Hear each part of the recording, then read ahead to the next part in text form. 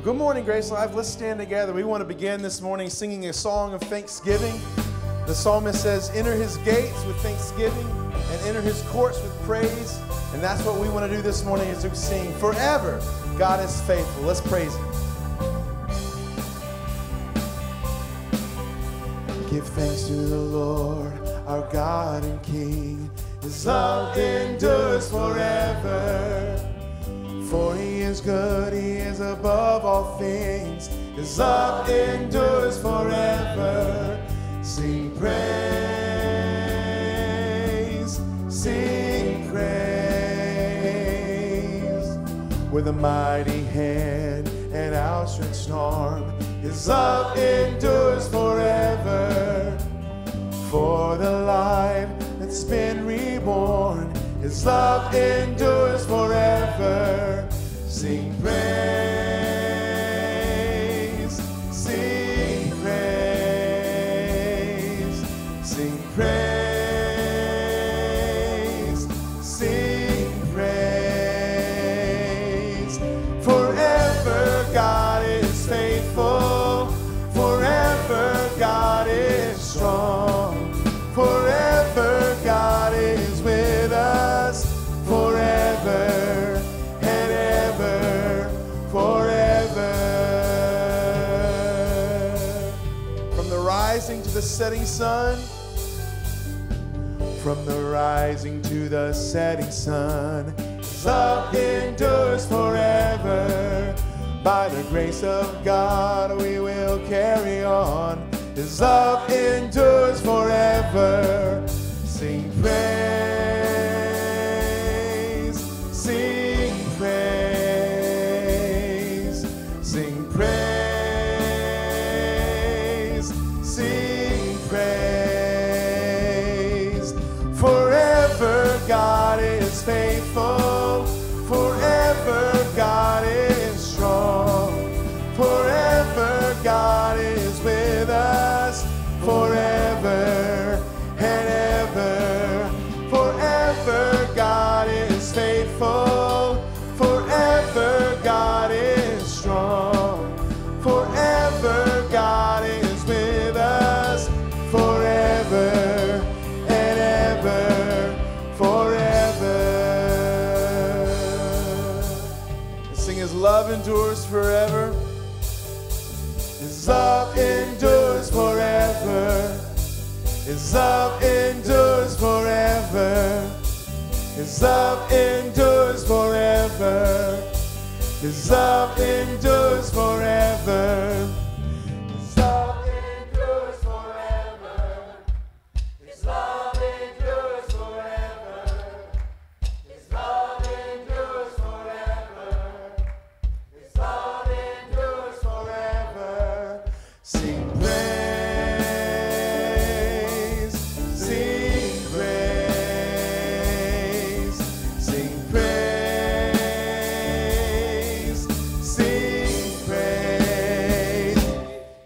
Forever you are faithful, forever you are strong, forever you are with us, forever and ever, forever you are faithful, forever you are strong, forever you are with us, forever and ever, forever.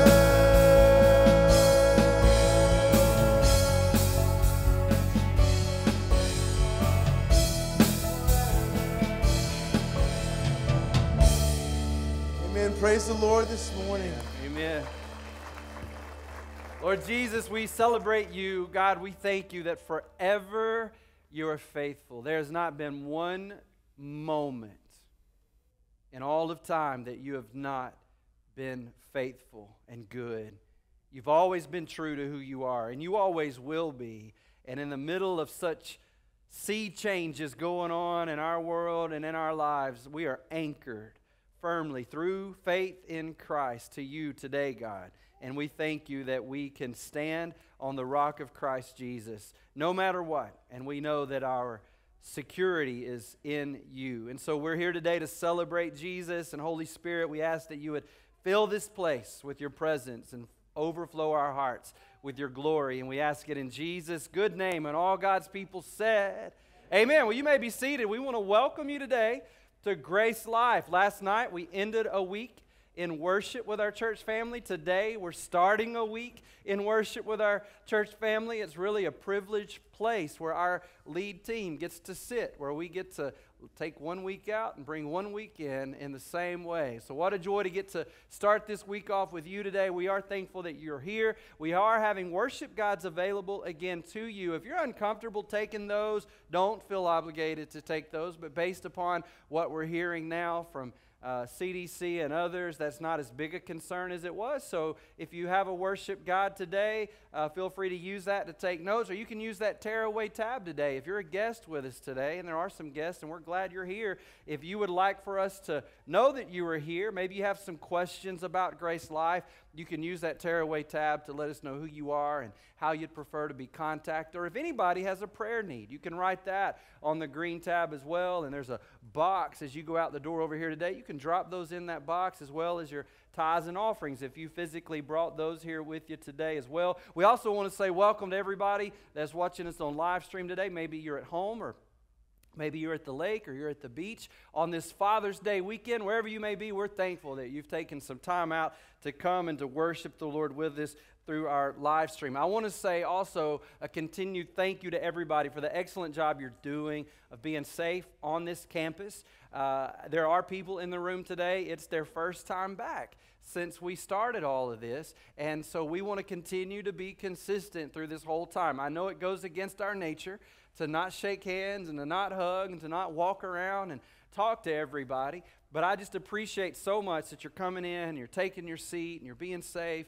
It just shows the maturity in Christ, that you're taking other people into consideration and not just yourself. So I praise the Lord for your hearts to do that. When you dismiss today out these doors, we do have a new fellowship hall out here. This gravel parking lot is our new fellowship hall. So that's where you can talk to one another and spend some time in fellowship, and you're not going to be in anybody's way out there. So feel free to use that space after the service today to hang out. Another great place to hang out with us is at Shadow Lake. We're there on Wednesday nights and Sunday nights, 3:30 until 8 o'clock. And Miss Hannah and Pastor Bryant and others, we're playing down in the lower field with our children every Wednesday and Sunday, 6:30 to 7:15. So if you're ready for your children to get outside and to play with us, we love to play with them. 6:30 to 7:15 down in the lower field. Lots of shade down there at that time of day.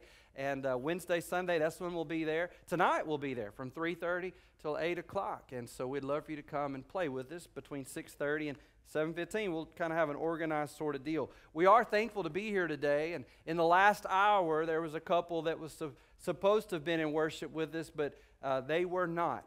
That's because this past Friday, one of our dear church members, Mr. David Holcutt, suddenly went home to be with the Lord. And so, Miss Lynn, you're probably watching, and you're worshiping with us right now, and our hearts are with you, and we love you, and we're praying for you. Mr. David was driving to work and had a heart attack as he was driving, and the car went off the road. And but through that heart attack, that's how the Lord brought him home to glory. And so, while we grieve today, we are excited for our brother, because his view in worship today is far better than any earthly worshipers have a view today. So we praise the Lord for that. Amen. And I know you'll be faithful to hold Miss Lynn and that family up in the days to come, as you always do. I'm so thankful for that. Let's stand. Let's go to the Lord together in prayer.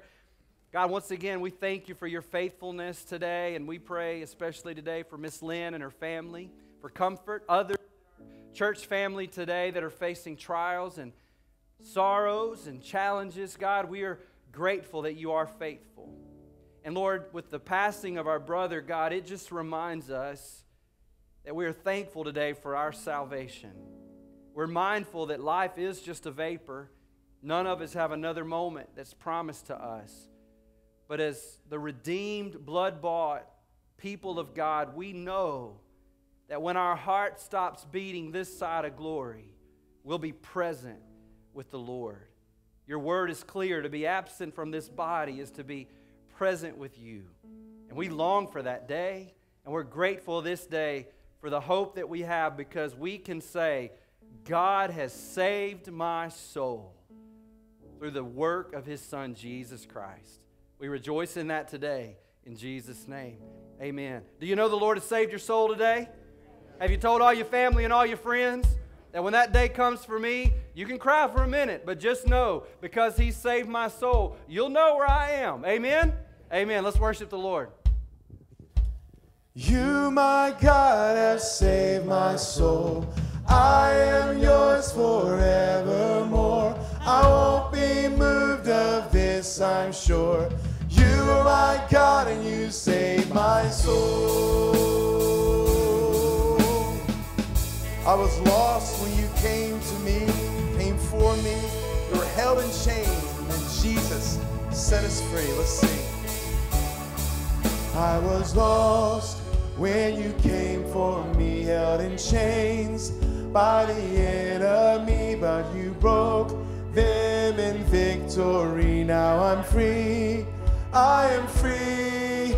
You're my joy and you are my hope. I am saved by your grace alone. I will sing of your love for me. I am free, I am free. You, my God, have saved my soul. I am yours forevermore. I won't be moved of this, I'm sure. You are my God and you saved my soul. Now I stand with the King of Kings. Now I stand with the King of Kings. He has paid for my every sin, and from now through eternity I am free, I am free. You, my God, have saved my soul. I am yours forevermore. I won't be moved of this, I'm sure. You are my God and you saved my soul.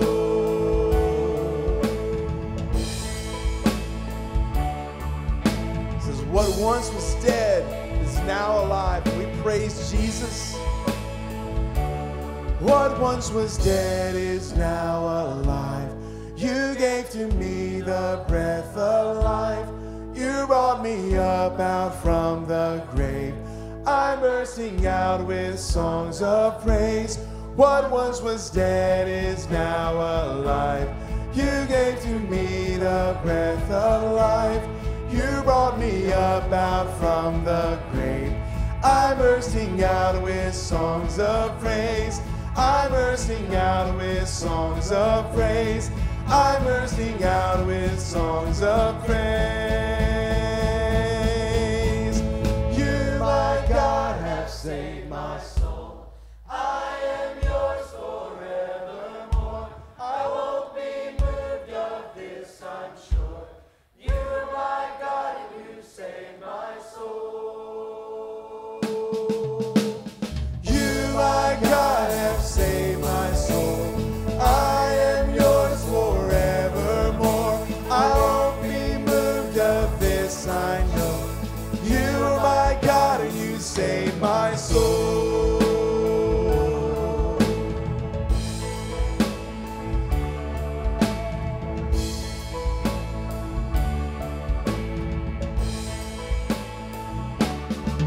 Praise the Lord this morning. We have assurance of our salvation in Jesus.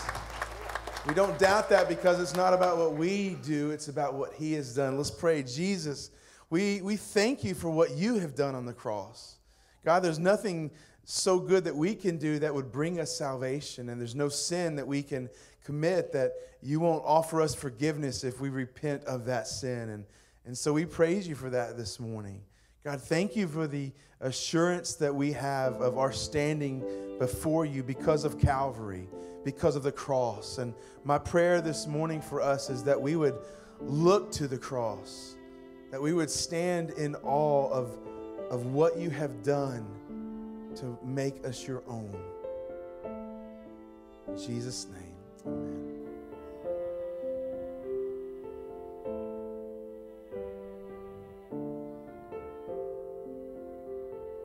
Come, O sinner, come and see Christ the Lord upon a tree. See the crown of thorns adorn the King, who labors to breathe in agony. Come, O sinner, come and see what our God became to set us free. Come, O sinner, come and mourn, for he calls your sin his own. Do you feel the weight of justice served? He suffers the wrath that you deserve. Come, O sinner, come and mourn, for he bears the curse for all you've done.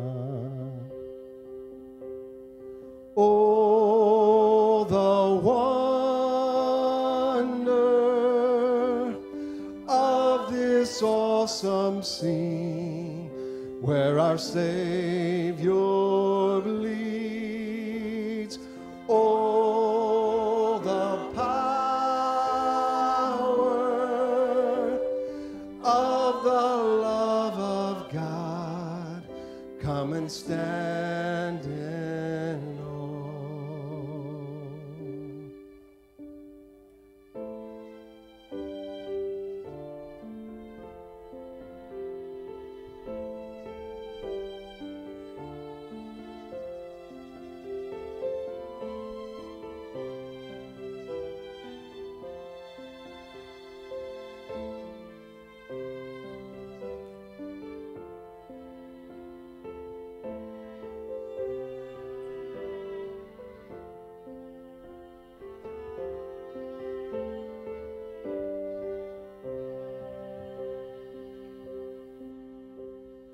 Come, O sinner, come rejoice.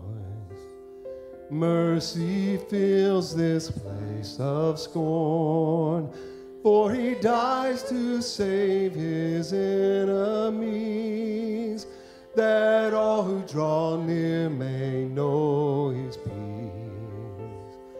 Come, O sinner, come rejoice. Through the death of Christ, death is destroyed. Oh, the wonder of this awesome scene, where our Savior bleeds. Oh, the power of the love of God.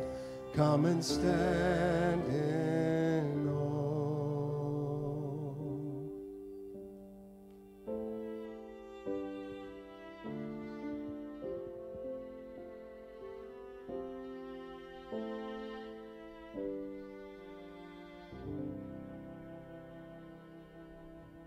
And you guys can have a seat.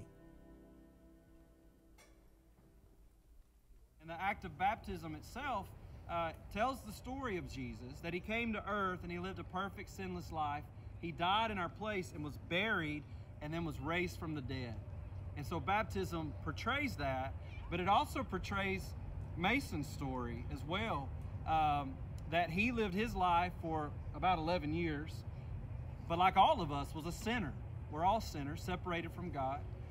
But at 11 years old, he turned to Christ in faith, called out on Jesus to save him. And in that moment, the old Mason was buried with Christ in his death, and he was raised into a new life. The Bible says, you know, in church, kids, a lot of times we say, you ask Jesus in your heart. And there's nothing wrong with saying that. But I think the more biblical way to describe it is that God actually gives you a new heart. The Bible says in Ezekiel, we have a heart of stone, but then at salvation, he takes out the heart of stone, he gives us a heart of flesh. In other words, he causes us to be spiritually alive now. So it's because of Mason's profession of faith in Jesus that he's coming today to publicly profess his salvation that Christ has provided for him, right? Right. Did I get all that right? Oh, yeah. All right, man, I'm excited. So, Mason, upon your profession of faith in Jesus as your Savior and your Lord, I baptize you, my brother, in the name of the Father, and the Son, and the Holy Spirit, being buried with Christ in his death and raised to walk in new life. Amen. And the act of baptism itself tells the story of Jesus. Here with my good friend, Miss Kinsey Gilliland. How you doing, Kinsey? Good. Good. We love Kinsey at Grace Life and her family. They're all precious to us. They're striving to point her to Jesus. They have her at Brook Lane Academy, a great Christian school in Hueytown. And it was while she was at school that she asked Jesus to come into her life. And we get to celebrate that today as Kinsey's following Jesus in baptism. So Kinsey, upon your profession of faith in Jesus as your Savior and your Lord, your dad is baptizing you, his sister in the Lord, in the name of the Father, and the Son, and the Holy Spirit, buried with Christ in his death and raised to walk in new life. Yeah. Amen. God's on the move. I think I told you, we got to start showing 2 baptisms a week instead of 1, because so many people have been following the Lord in believers' baptism, and we praise the Lord for that. We are thankful that you're here. Man, I just love standing here, and you'll see me kind of looking around the room. I just like to see who all is here, and I'm thankful to see all your faces. Let's go and see the face of God today through His Word. Revelation chapter 8 is where we're going to be. We've been walking through the book of Revelation now. I think this is maybe week 8 or 9. I don't know. I've kind of lost count. So it's a good time to sort of back up and review a little bit, okay? The same John, who's the earthly writer of this book called Revelation, is the same John who was one of Jesus' disciples. By the time God is giving him the book of Revelation, John is the last and final disciple that's still alive. He's living out his final season of life, it seems, on an island called Patmos. He's a prisoner there because he would not stop testifying about Jesus. And it's on Patmos where God reveals himself to John in what you and I now call the book of Revelation. The first 3 chapters of this book focus on Jesus communicating to his church, in particular 7 churches in the area of where modern-day Turkey is. But Jesus is speaking to his church as a whole. That includes me and you. And as he's talking to his church in Revelation 2 and 3, he's affirming them. He's affirming that they have a future in him. He's applauding the things that he sees in them that is good. And he's also admonishing them for the things that he sees in their churches that are not good. And then we leave chapter 3, and John is taken in the Spirit to heaven in Revelation 4 and 5. Revelation 4 and 5 are 2 of my favorite chapters in the entire Bible. One commentator said they're the most glory-filled chapters in all of Scripture, and that may be true. And when we get to Revelation chapter 4, John sees heaven. He sees the throne room of God. He sees this myriad of angels gathered around that throne, and there is God the Father seated on the throne. And in his right hand, he's holding a scroll, which we understand is the title deed to all of creation. Ownership and the plan to restore and redeem all of creation is wrapped up in that scroll. And that scroll is sealed with how many seals? With those 7 seals. Inside that scroll is the end of brokenness. Think about that. Inside that scroll is the end of sickness. Inside that scroll is the end of strife. Inside that scroll is the end of division. Inside that scroll is no more heart attacks, no more cancer, no more COVID, no more hate, no more death, no more Satan. Inside that scroll is new heaven and new earth. And heaven is crying out in Revelation 4 and 5 for somebody to break those 7 seals, to open that scroll, and to bring all of that to pass. But nobody is found in all of heaven that is worthy to break those seals and to open that scroll. John sees that, and John says, I began to weep. He begins to cry like a baby until one of those elders that encircles the throne of God says to John, hey, you can stop your crying now. Look, behold the Lion of the tribe of Judah. He's worthy to break the seals and to open the scrolls. Then John turns, probably thinking he's about to lay eyes on a lion, but he doesn't. he turns and what he sees is a lamb. And this lamb looks like it's already been slaughtered, but it is clearly not dead, because John says that lamb is standing. And then in a stunning moment, that lamb ascends to the throne of God the Father. God the Father extends his right hand with that scroll toward this lamb.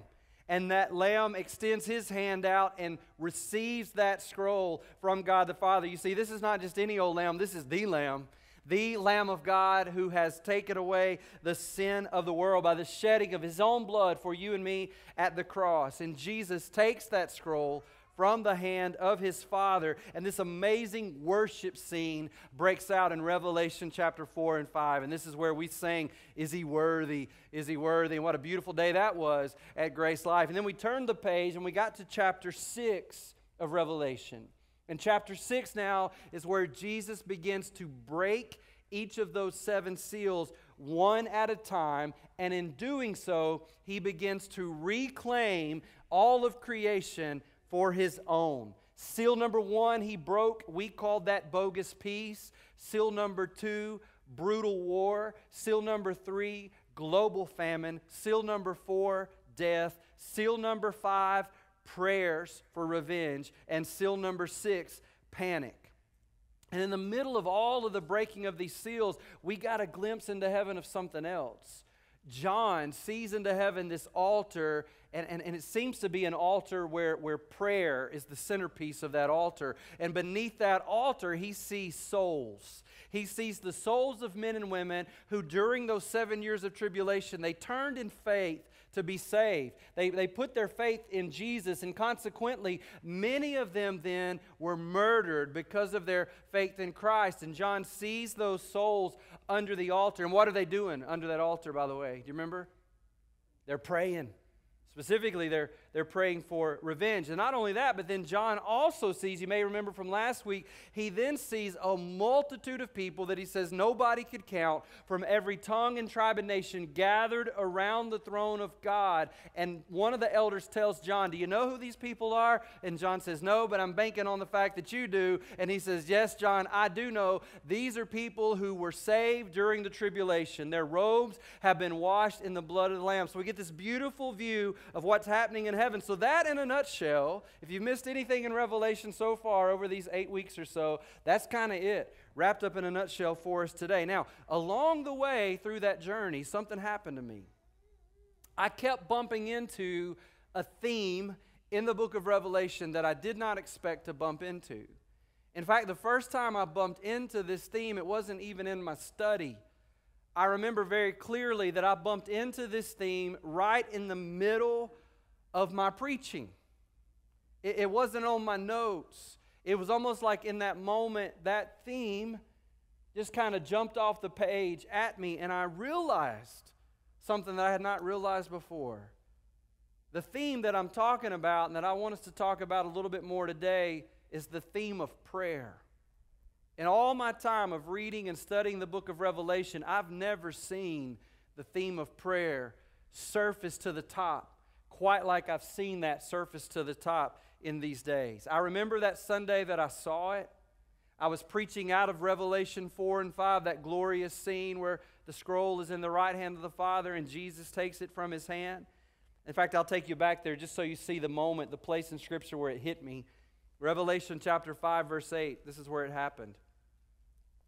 "And when he had taken the scroll, the 4 living creatures and the 24 elders fell down before the Lamb, each holding a harp and golden bowls full of incense, which are the prayers of the saints."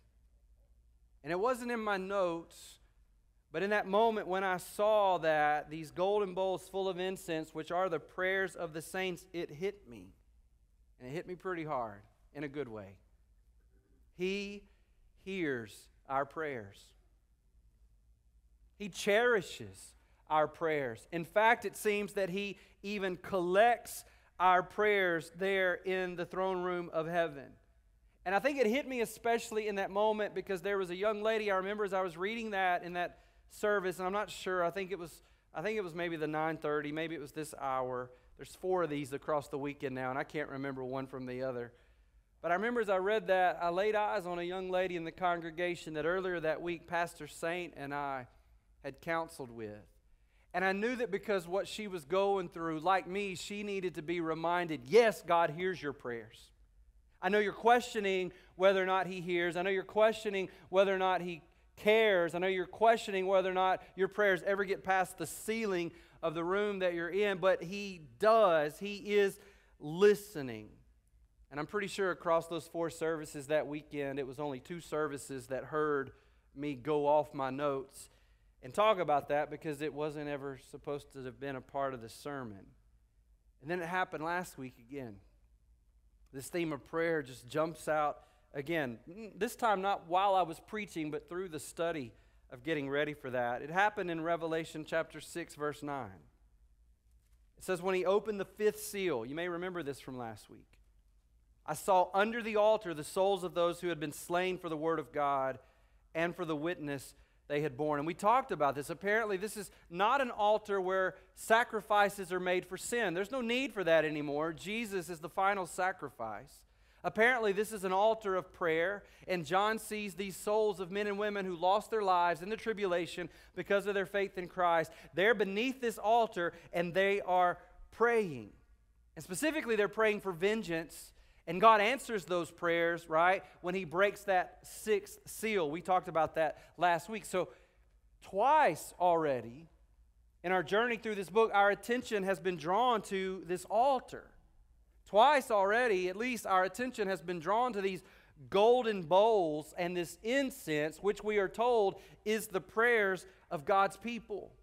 Now, when we stopped last week, 6 of those 7 seals on that scroll were broken.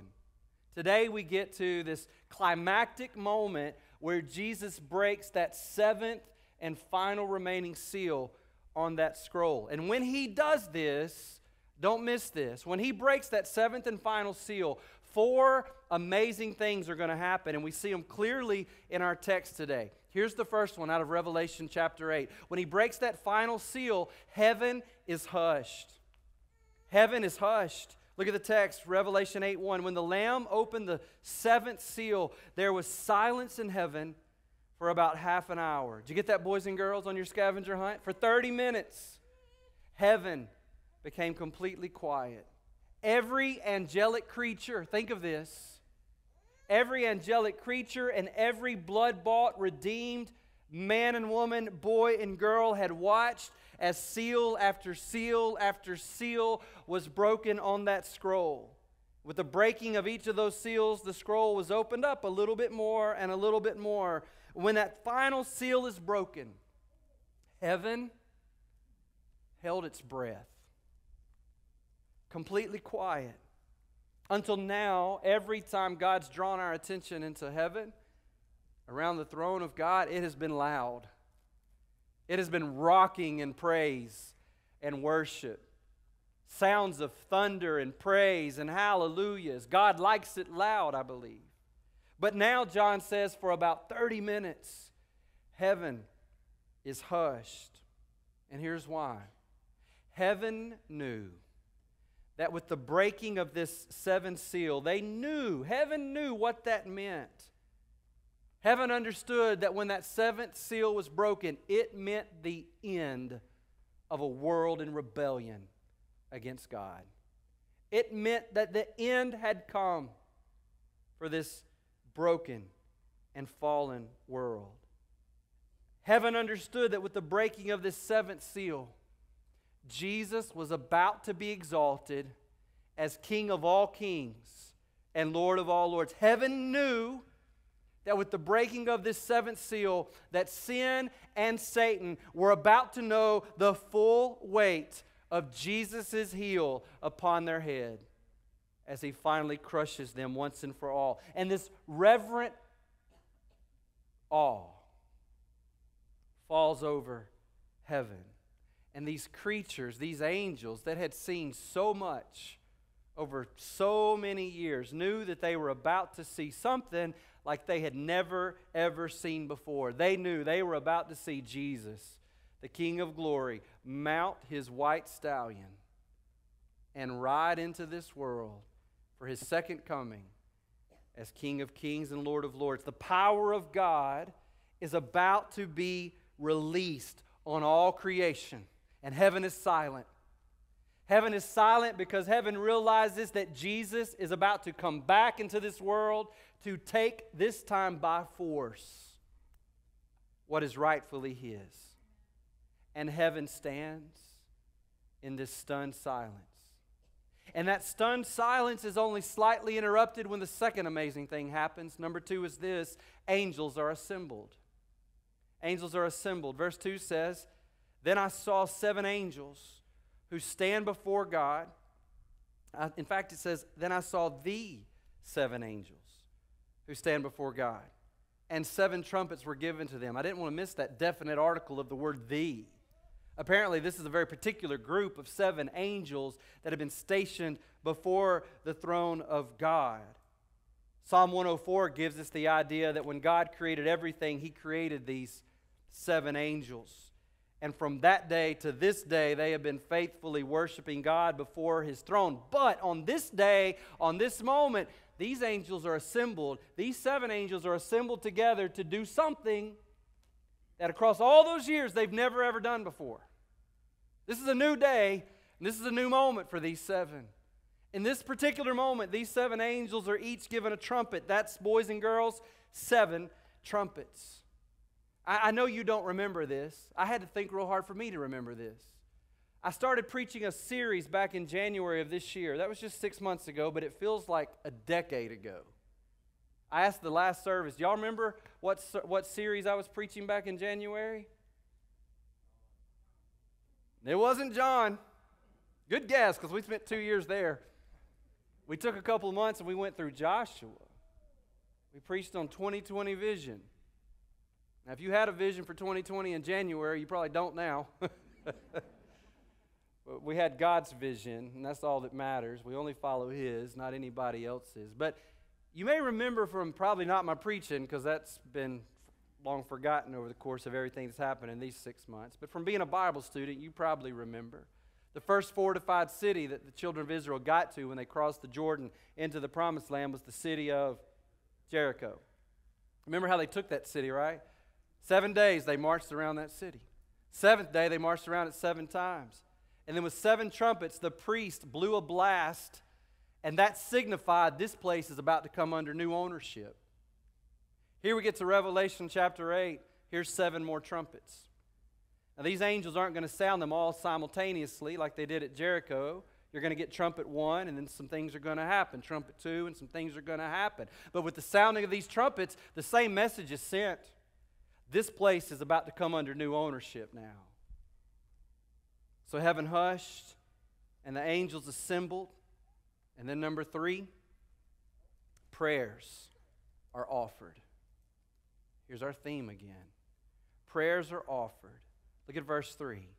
And another angel came and stood at the altar with a golden censer. All right, boys and girls, I am fresh out of golden censers. But I do have this. This is a communion cup, a Lord's Supper cup that I sometimes use in weddings. By the way, I love it when brides and grooms honor the Lord with the Lord's Supper in their wedding. I think that's pretty special. We use this sometimes for other special things. So here's what I'm saying, boys and girls. When we read about this golden censer, this angel takes a censer is kind of like a vessel, a container. This one that is in Revelation here is made of gold. Might have been suspended off chains. You might have held it by some chains up in the air like that and walked with it. Verse 3 says, another angel came and stood at the altar with the golden censer. And I believe this is that altar of prayer again. I believe we're right back to where John had seen the souls of those men and women who were killed because of their faith in Christ in the tribulation. I believe that's where we are. And the Bible says this angel goes to this altar with his golden censer. And it says he was given much incense. Boys and girls, that's stuff that smells good. Heaven's fragrance went into that censer that this angel was carrying. He was given much incense to offer. And that wasn't the only thing that went in this censer. Along with the, what? Prayers of all the saints on the golden altar before the throne. So there's this altar of prayer before the throne of God. And in this day, on this moment, this angel has heaven's fragrance in that censer. And then he gathers up the prayers of all the saints. Here's a good place to remind you the word all here in the Greek means all, and that's all that all means. That means your prayers in this moment, every prayer you've ever prayed, I believe, every prayer I've ever prayed, I believe in this moment, are scooped up off the altar of God, and they're placed in this golden censer along with the fragrance of heaven. Every bitter prayer, every painful prayer, every hopeful prayer that you've ever prayed in this moment, gathered up off this altar of prayer and put into this golden censer. And then this angel, with heaven's fragrance and the prayers of all the saints in this vessel, he then pours it out. After having mixed it all together, then he pours it out on the altar. Verse 4 says, "And the smoke of the incense with the prayers of the saints rose before God from the hand of the angel." Don't miss this. God's ultimate purpose for the universe is about to burst onto the scene as a response to the prayers of God's people.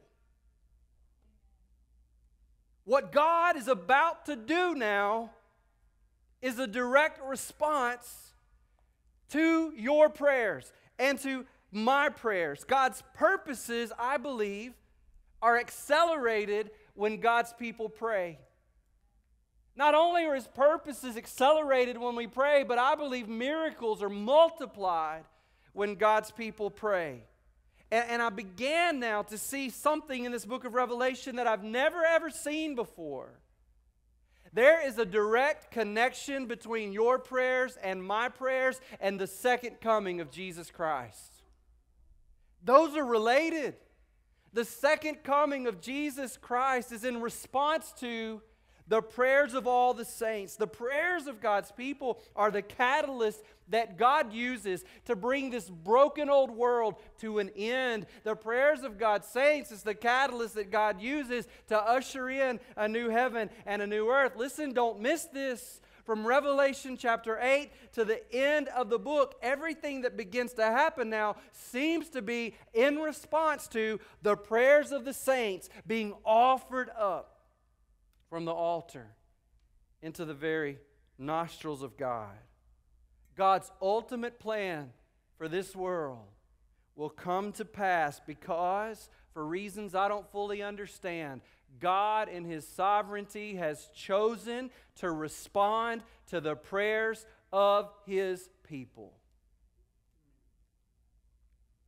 How many times have you thought, I don't know if He's listening? How many times have you wondered, I don't know if He cares? How many times have you been in a situation and it seemed to you that the prayers just couldn't get beyond the ceiling of the room that you were in? You prayed for healing. You prayed that death wouldn't come to your spouse or your child or your grandparent, your friend. You prayed that there would be a good report. You prayed that there would be hope in the midst of the hardship. How many prayers have you prayed, and to this day it seems that God did not answer? And He has not answered. Yet. If you've ever wondered what has happened to all those prayers that I prayed, now you know. He's kept them. Every last one of them. Cherished them, treasured them, and has held on to them for such a time as this. The seventh seal is broken, and heaven's hushed. These angels are assembled. Prayers are offered, and then as a result of those prayers being offered, number 4, power is released.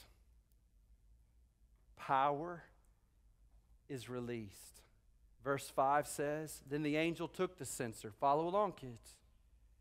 Censer, and in went the fragrance of heaven, in went the prayers of all the saints, mixed together, poured out on the altar, rose up as an aroma before God. And then the angel comes back to the altar, and now he fills up that empty censer with the fire of God.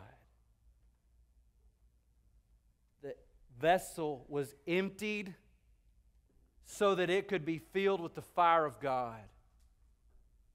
When vessels, and you're a vessel today, when vessels are emptied on the altar of God, they can then and only then be filled with the fire of God. He's searching today for those who will worship in spirit and truth. He's searching today for those who will empty themselves of themselves so that they might be filled with the holy fire of God. You know what's wrong with our world? There's not enough saints walking around filled up with the holy fire of God. They got a little candle, but they're not filled with the holy fire of God because we love ourselves too much to empty ourselves on the altar of God. You'll never be filled with the fire of God until you are emptied out of yourself before God. The censer is emptied of our prayers, and that smoke and that fragrance rise up to the nostrils of God, and then the angel fills that up with fire from the altar.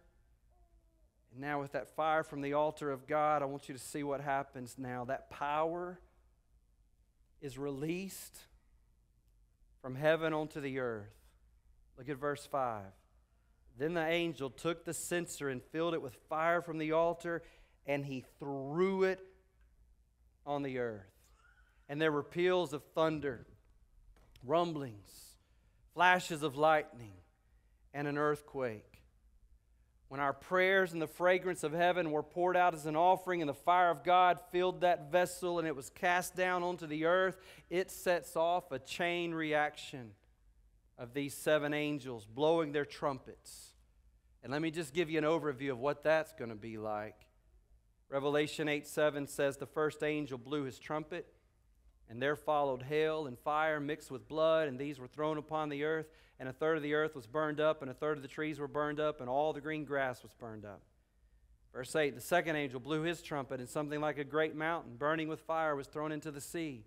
And a third of the sea became blood, a third of the living creatures in the sea died, and a third of the ships were destroyed. Then the third angel blew his trumpet. What's going on? We're announcing a change of ownership. A great star fell from heaven, blazing like a torch, and it fell on a third of the rivers and on the springs of water. Verse 11, the name of the star is wormwood. A third of the waters became wormwood, and many people died from the water because it had been made bitter. The fourth angel blew his trumpet, and a third of the sun was struck, and a third of the moon, and a third of the stars, so that a third of their light might be darkened, and a third of the day might be kept from shining, and likewise a third of the night. Chapter 9, verse 1, and the fifth angel blew his trumpet, and I saw a star fallen from heaven to earth, and he was given the key to the shaft of the bottomless pit. He opened the shaft of the bottomless pit, and from the shaft rose smoke like the smoke of a great furnace, and the sun and the air were darkened with the smoke from the shaft. Then from the smoke came locusts on the earth, and they were given power like the power of scorpions of the earth. They were told not to harm the grass of the earth or any green plant or any tree, but only those people who do not have the seal of God on their foreheads. They were allowed to torment them for 5 months, but not to kill them. And their torment was like the torment of a scorpion when it stings someone. And in those days, people will seek death and not find it. They'll long to die, but death will flee from them. Then the sixth angel blew his trumpet, and I heard a voice from the 4 horns of the golden altar before God, saying to the sixth angel who had the trumpet, release the 4 angels who are bound at the great river Euphrates. So the 4 angels who had been prepared for the hour, the day, the month, and the year were released to kill a third of mankind. The number of mounted troops was twice 10,000 times 10,000. That's 200 million. I heard their number, John said. Verse 20, the rest of mankind who were not killed by these plagues did not repent of the works of their hands, nor give up worshiping demons and idols of gold and silver and bronze and stone. They could have repented. But after all this, they still didn't. Nor did they repent of their murders, their sorceries, or their sexual immorality, or their thefts. And we have to go all the way over to chapter 11, verse 15, to hear that 7th trumpet blast. Then the 7th angel blew his trumpet, and there were loud voices in heaven saying, don't miss this, the kingdom of the world has become the kingdom of our Lord. Change in ownership and of his Christ. And he shall reign forever and ever. And the 24 elders who sit on their thrones before God fell on their faces and worshiped God, saying, "We give thanks to you, Lord God Almighty, who is and who was." Anybody notice a phrase missing there? Is to come's not there. Every other time it's been who was and is to come. There is no is to come there. You know why? Because he is no longer coming. At this point, he has come, and he has come to stay. There will be no coming again. This is his coming once and for all. So don't miss what's missing there, who is and who was. For you have taken your great power and begun to reign. The nations raged, but your wrath came, and the time for the dead to be judged, and for rewarding your servants, the prophets and the saints, and those who fear your name, both small and great, and for destroying the destroyers of the earth. Listen, I've heard people go through the book of Revelation and spend a month trying to figure out what wormwood is. Hey, listen, maybe that's a big deal, but here's what the bigger deal is. Revelation chapter 8 is a call to pray. Revelation chapter 8 is calling the saints of God to have an enlarged view of why God has given us prayer through the life and death of Jesus Christ. Revelation chapter 8 is intended to remind us that we can boldly approach the throne of God in our time of need. Revelation 8 shows us that our prayers are used by God to usher in the second coming of the Lord Jesus Christ. And this has blown my mind this week. To come to the realization that when I pray for some normal, mundane thing in my life, it is not normal to God. It is not mundane to God. But every prayer, every God-honoring prayer He keeps and He treasures and He holds on to. And the prayers of God's people are going to result one day in this old, broken, sinful, fallen world melting away and a new heaven and a new earth being ushered in. Not one God-honoring prayer you've ever prayed has God not listened to. Not one God-honoring prayer have you ever prayed has He not heard. He's never forgotten not a single one. Those things that we prayed for that seems He didn't answer, He just hasn't answered yet. Because when He comes in all of His glory, every bad thing that's ever happened in this broken world will be made right. Everything. I want to close with two thoughts today. The first one is this. After seeing this week, I walked away knowing this. We cannot pray enough. My vision of prayer just got enlarged in 1 week more than it has been enlarged in all my life put together. That these prayers that we pray in this moment stretch well beyond this moment. They stretch to the very throne room of God, and they usher in the return of the Lord Jesus Christ. We cannot pray enough. This is why Jesus said, never stop praying and don't give up. Don't lose heart. Why would Jesus say that? Because He knows what your prayers do. He knows where they go. He knows what's going to happen. They're going to usher in His return to this world. So He says to us, don't stop. Don't stop praying. Don't give up when it gets hard and you're tired and you're weary. Keep on praying. Don't lose heart, because when you pray, my purposes are accelerated in this world. The second thought that I want to leave you with is this. When the people of God unite in prayer, you can pray in your closet, you can pray in your car, all by yourself, but don't miss this, saints. We could spend the rest of this year going through Scripture seeing this. There is something powerful, something dynamic, like no other, that happens when the people of God come together, uniting our hearts and our minds together in prayer. When we join together to pray, God's purposes accelerate. Miracles are multiplied. I believe that with all of my heart. And listen to this. I know 2020 has been a hard year on so many different levels for so many different reasons. None of us can even remember January, for crying out loud, because of so many things we've gone through and experienced. 2020 has been taxing and exhausting, and tiring for so many reasons, and all the dangers, toils, and snares that we have gone through in 2020, do you know the one thing that Grace Life, through all of that, has not gathered together to do? For 6 months, we've not gathered together just to pray. Now, half of that time, we're scratching our heads trying to figure out if and how we can gather together. We've not gathered together to just pray. And that changes tonight. Tonight, I'm calling you to join with me and my family at Shadow Lake.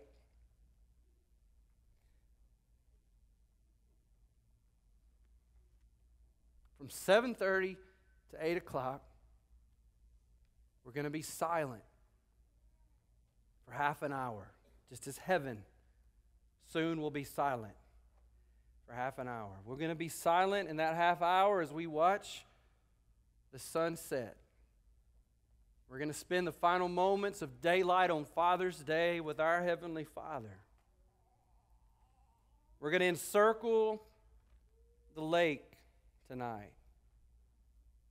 I hope tonight we will get as close as we possibly can get to the entire church family and any other brothers and sisters in Christ that want to join with us. I hope we'll get as close as we've been to a full gathering of our church family since March that we've been. You need to come a little bit early.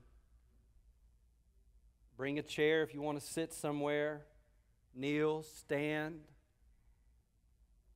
I've asked our staff and their families and our deacons and their families to join me in the corner of the lake by the pier. We're going to spread out. We'll be socially distanced, and I won't lead. There's no sound system big enough to handle that. We are just going to stand, sit, kneel, bow for 30 minutes before the Lord. We are in very unique days, to say the least. They're hard days. They're heartbreaking days. They're challenging days. They're days that are all too often filled with anxiety, uncertainty, and fear. They're loud days. It's loud outside of us. It's loud inside of us in these days. But tonight, for 30 minutes, we're going to get quiet. And we're going to be still. And we're going to know that He is God. And maybe, just maybe, if we'll pour ourselves out in prayer before Him, maybe, just maybe, He'll fill us up with His fire. Because what this world needs is to see the fire of a holy God burning in the hearts of His saints. Would you stand and let's pray?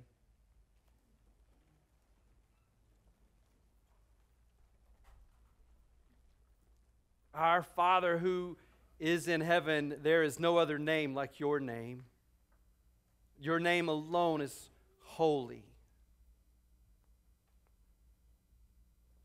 We pray that your kingdom would come. And we pray that your will would be done on this broken earth as it's done in your perfect heaven. Would you meet every physical need today? And would you forgive us our sin as we forgive those who've sinned against us? Father, don't let us be led into temptation. Deliver us from evil. The kingdom's yours, the power's yours, the glory is all yours.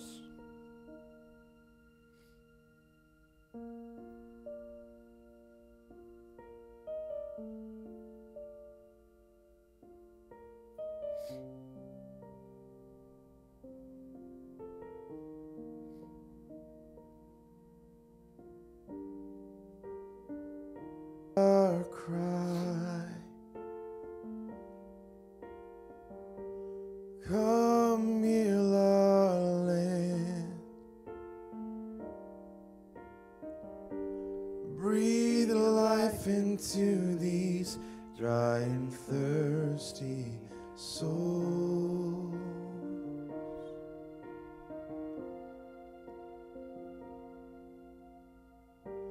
Lord, hear our prayer.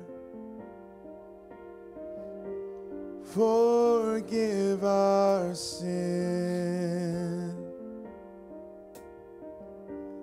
As we call on your name, would you make this a place for your glory to dwell? Let that fire fall, Lord. Open the blind eyes, unlock the deaf ears.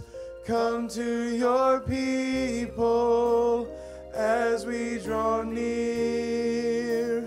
Hear us from heaven, touch our generation. We are your people, crying out in desperation. Lord, hear our cry. Come heal our land. Breathe life. Breathe life into these dry and thirsty souls. Doesn't that describe us this morning? Dry, thirsty souls. Jesus, we need you. Lord, hear our song. Your children worship as we sing out your praise.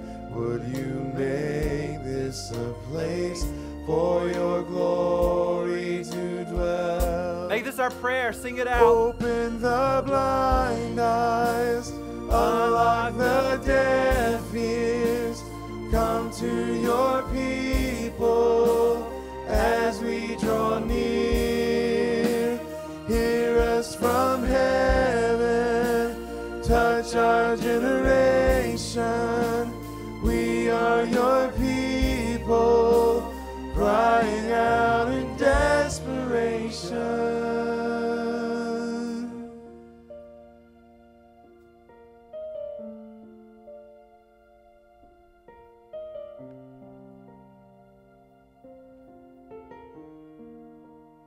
Hear us from heaven, hear us from heaven, hear us from heaven. He does. Hear us from heaven. Yes, he does. Hear us from heaven. He always does. Hear us from heaven. Hear us from heaven. Hear us from heaven. Hear us from heaven. Hear us from heaven. Hear us from heaven. Hear us from heaven. Open the blind eyes, unlock the deaf ears. Come to your people as we draw near. Hear us from heaven, touch our generation. We are your people, crying out in desperation. Open the blind eyes, unlock the deaf ears. Come to your people as we draw near. Hear us from heaven, touch our generation. We are your people, crying out in desperation.